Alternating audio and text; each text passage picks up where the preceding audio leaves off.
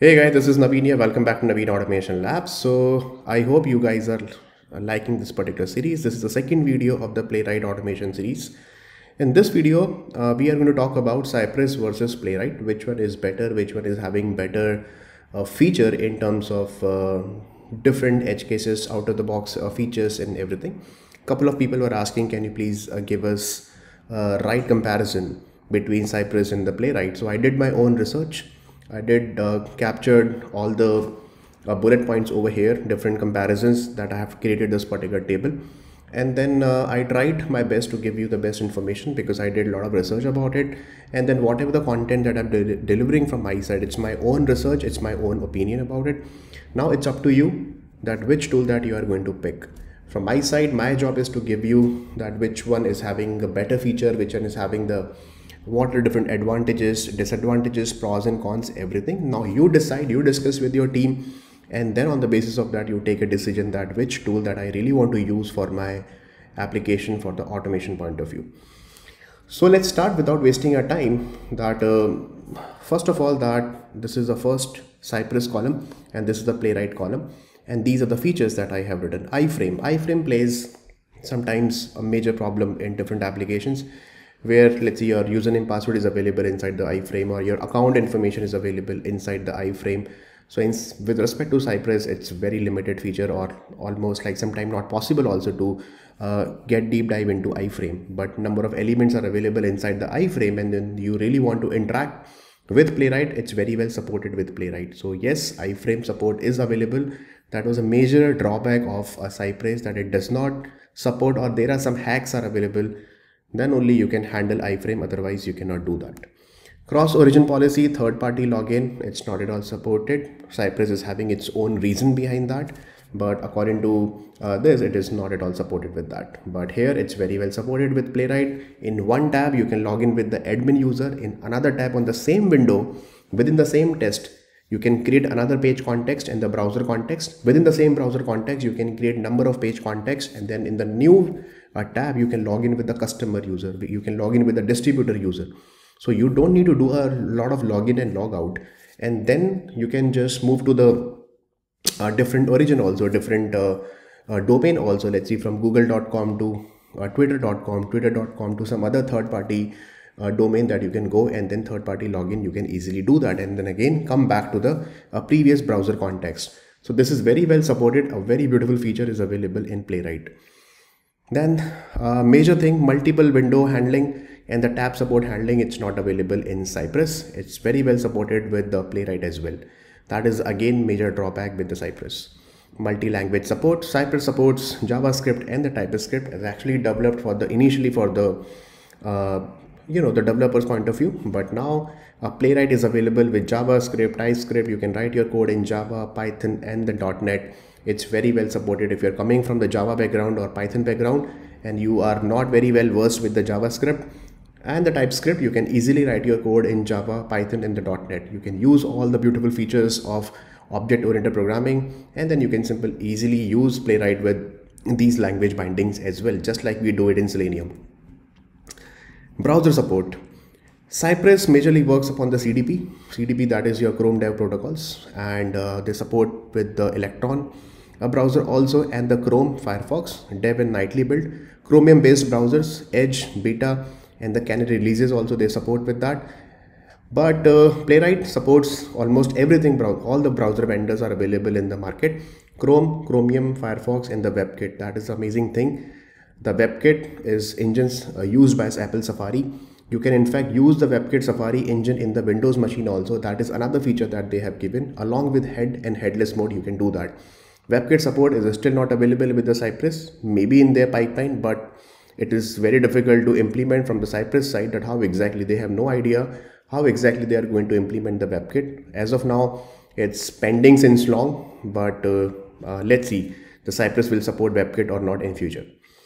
Another point, that is what I've written, WebKit Safari, it's not at all available and it's very well supported here. And then in terms of fast execution, as compared to Playwright, Cypress runs inside the browser. It uses CDP APIs, which is a chatty protocol, which is a slow protocol, and that's why it is slow. But at the same time, Playwright is much faster because this uses a browser context mechanism and event handling mechanism from the web element side, and that's why it is faster than the Cypress. So that is what, like I would say, the 4 times faster than the Cypress. So this is like much faster than Cypress, you can say that.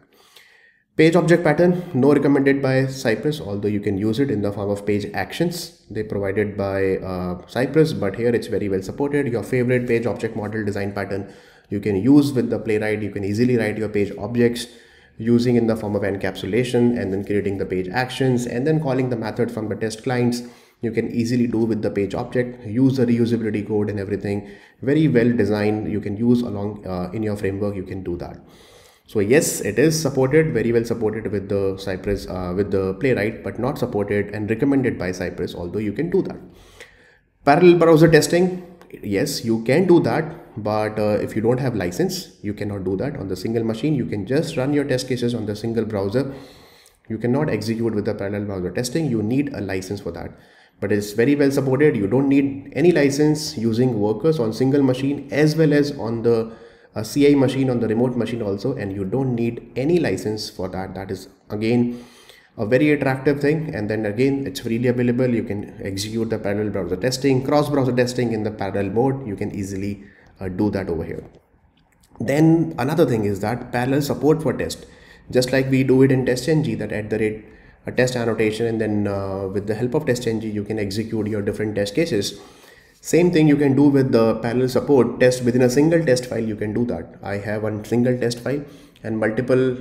If you're using let's see Node.js or using TypeScript or JavaScript, you are not using TestNG, still you can do that. In the one single JS file or TS file, you can write all your test methods, and then you can execute all the test method in the parallel mode. That is a native support provided by Playwright, but that's not possible in Cypress. In Cypress, for every single test, you have to create a separate test file. You have to split test into different files. Then only you can do that. That is again a overhead unnecessary and maintenance unnecessary, and so many files that you have to create in Cypress to provide the support for the test. And then async await issues. It's again a big overhead, a lot of complex promises that you have to use, method chaining that you have to use, which is like quite confusing, difficult to understand code, and no await and async concept. Generally we don't write await and async. They claim that they have the inbuilt await and inbuilt async in Cypress, but here the Playwright is fully supported with async and await syntax for clean and more readable code. You will get to know what is happening for each and every line, which object that we are using it. Here we directly write cy.get, but cy is coming from where? The magic is happening automatically, but how exactly it is happening, we really not sure about it. Okay, so unnecessary lot of complex method chaining when you have a big number of test lines or test steps that you have in the single test. Then again, lot of method chaining and the concept of the promises that you have to use to achieve the complex chaining here. So that is what we never write no await and no sync, because it's a method chaining concept. But here every single line is an independent line, and then against every single line, if you're writing the JavaScript code, and then you can for every single line of your code, you can write await and async over here. It's very well supported with Playwright.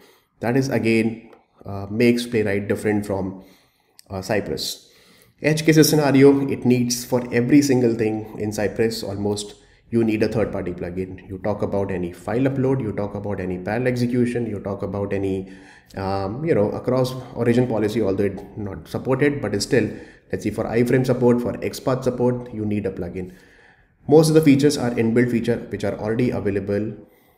File upload, download, everything is available inside the Playwright. You don't need to create a dependency unnecessary on different other plugins and unnecessary dependencies which are available in the market. That's why the maintenance is very easy over here, because in Cypress for every single thing, almost HTML report generator, you need any Mocha Awesome or any other kind of reporting plugin that you have to use. Every time you have to use a third-party plugin. Okay. Test grouping and test suite, which is not available. They don't support the grouping of the test cases and creating the one single test suite, and under test suite you have multiple test groups, like let's see sanity group and smoke group and UAT and a regression, that you cannot do that. But here it's very well supported. You can easily do with the with Playwright. XPath, rely on XPath plugin. As I told you, one more plugin is available. Then again, you have to use this third-party plugin. which is again not that reliable. And then you have to, whenever the Cypress is getting upgraded, then you have to wait for the XPath plugin to be upgraded as well. But here this is the inbuilt support is available in Playwright. That is again, it makes, because a lot of things that you can do with the XPath, for example, a complex web table, dynamic web tables, paginations, certain things, the parent sibling, following sibling, certain things you can easily use in your in Playwright. But here it's again, you have to be dependent on the XPath plugin over here. Then dependency, this is again same factor for respect to edge case scenario, but depends on more and more on third-party plugins. It's again an overhead. Not sure long-term support for that particular plugin. Every time you have to do the version upgrade also with respect to the latest Cypress. And then again, same thing, you have to check the browser, the backward compatibilities as well. The maintenance for almost everything, there is a plugin in Cypress. That is again, most of the users, they don't prefer that. Most of the companies, they are maybe, they don't prefer that. And the user will be frustrated that, okay, the amount of maintenance that we have to perform and to support these plugins, and then if one of the plugin is not working and is not no more supported in the market, then again you have to find out some other plugin for that. Okay, so that's why most of the features are supported in inbuilt and less dependencies in Playwright. That is again one of the most important thing in Playwright. Then again, the debugging. For debugging point of view, they have recently removed the Visual Studio Code debugging. You need to debug in developer tool or your own debugger. Here, Playwright provides a lot of various options for the debugging. Playwright Inspector, Playwright Trace Viewer. You can run in the headed mode, browser developer tools. Also, you can do that. Run in the debug mode, selectors in the developer tools console, Visual Studio Code debugger, that is with Node.js, and the verbose API logs. Also, you can check that. So there are various options of debugging the code. You can easily do that. Then automatic waits. Both claims that they have automatic waits.